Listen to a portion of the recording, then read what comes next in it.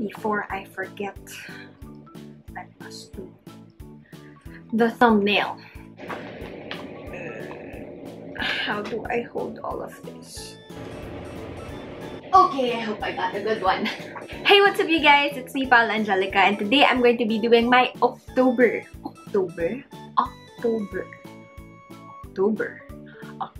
favorites.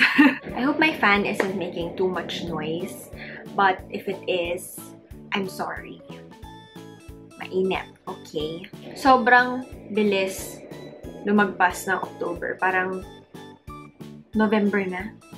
And throughout the month of October, I know I didn't post that many videos, but it's because I'm brain dead. Wala akong maisip na bagong ideas. I thought of reviewing a few makeup products, like lumabas yung Vice Cosmetics, lumabas yung BLK, pero wala.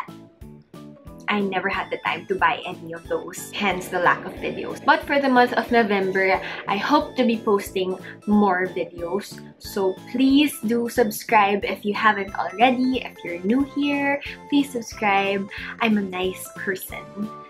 Also, if you haven't already, please do follow me on my social media platforms.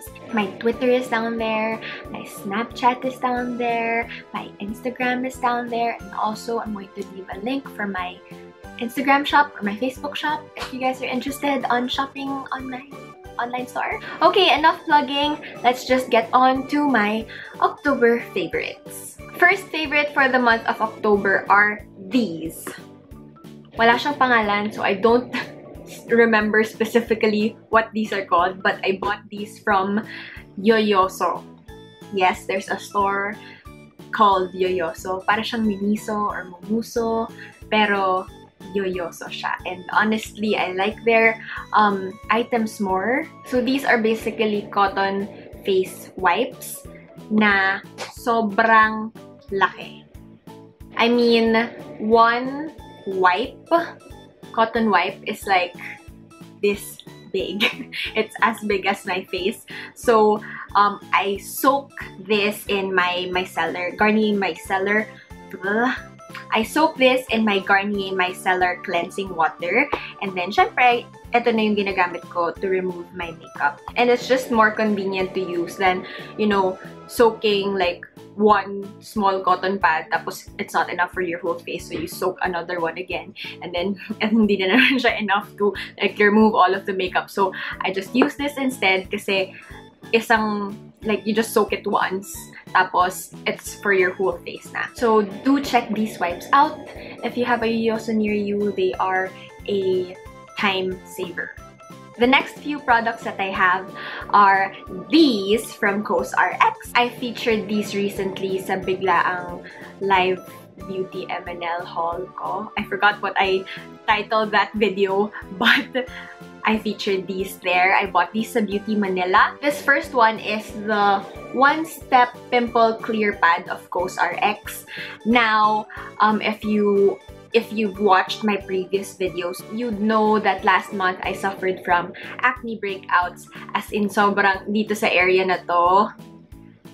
The pimples were scary. But on my September favorites, I featured this, and this is what cleared my pimples out. Ito yung nakapagpatuyo ng pimples ko. And for the month of October, ito yung nakapagpa-lighten nung dark spots na naiiwan nung natuyong pimples. So basically, what it is, it's pre-soaked exfoliating pads. So one side of it is exfoliating. So what I do is I rub it in circular motions all around my face, especially dun sa spots where merong discoloration because of the pimples. And then after you scrub your face, after you exfoliate your face, use the other side of the pads, which is like the smoother side, and then you just rub that all over your face as well. I use this at night every single night. And I have seen a huge difference from when kakatuyo lang ng pimples ko na sobrang pangit ng marks that it left. And ngayon, parang hindi mo na siya mapapansin. So I highly recommend this. And then, next is this one. This is the Cosrx Salicylic Acid Daily Gentle Cleanser. I think this is a deluxe size. I got it free from my last Beauty Manila haul. I use this every morning. Mas naging manageable yung acne breakouts ko. So, for this month, unlike September, hindi ako nag-breakout ng ganon kalala. Hinihintay ko lang talagang mag-restock yung full size nito sa Beauty Manila para matuloy-tuloy ko na yung paggamit nito kasi malapit na siyang maubos. Yan. These two have been my pimple fighters for the month of October. Next product that I have is this from Nature Republic. It's the Fresh Sun Gel with 30 SPF PA++. This has been my daily moisturizer / primer for the month of October. Ever since I use this underneath my makeup on a daily basis, I noticed na hindi na ganun kalala yung flaky parts ng balat ko. Because usually, dito sa areas na to or dito sa my cheeks and underneath my eyes, sobrang flaky and hindi siya syempre maganda when pinatungan na siya ng makeup. So, when I started using this, sobrang moisturized ng skin ko. Pag pinatungan mo ng makeup, sobrang ganda ng finish. And another thing I like about this is that it's a gel formula. What I noticed with my skin is kapag ka-cream yung ginagamit ko to moisturize my face, mas na-accentuate yung oily parts ng face ko like my T-zone and my chin.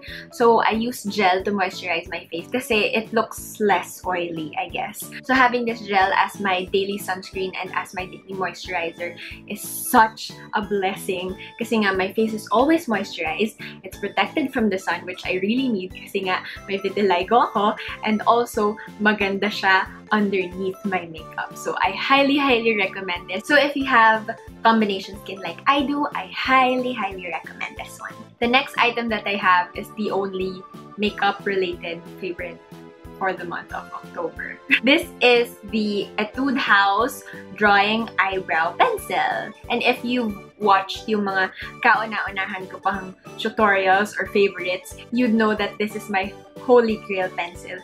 Pero for like a long time, hindi ko siya mahanap-hanap sa kahit anong Etude House branch. Why? Because this specific shade is so hard to find. And for the month of October, nag-restock sila. So, nagpanic ako. I bought two. This is the shade Gray Brown. And kahit saan ko siya hanapin, online, kahit anong Etude House store, they don't have this shade always kasi parati siyang nasusold out agad-agad. It's what I'm wearing on my brows today, and this has been a favorite for forever kasi maganda yung formulation niya. It's pigmented and sobrang dali niyang gamitin.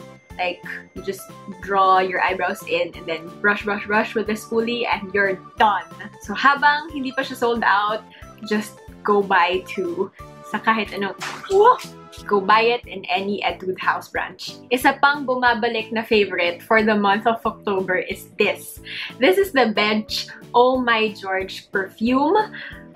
This is Georgina Wilson's like perfume at Bench. Let me tell you, this perfume. First of all, let's talk about the packaging. If you saw this bottle, this perfume bottle, you wouldn't think that it's less than 400 pesos. Sobrang ganda ng packaging niya. And the scent of this has been my favorite since college. Pabango ko to since college. And like the Etude House gray-brown shade na drawing eyebrow pencil, ang tagal nilang hindi to ni-restock. I don't know why that's happening to all of the favorite things I have, pero matagal siyang nawala sa Bench branches. But, yet again, October came in and nag-restock sila. So again, nagpanic ako, bumili ako ng dalawa. I'm not good at describing scents, but I'll try, okay?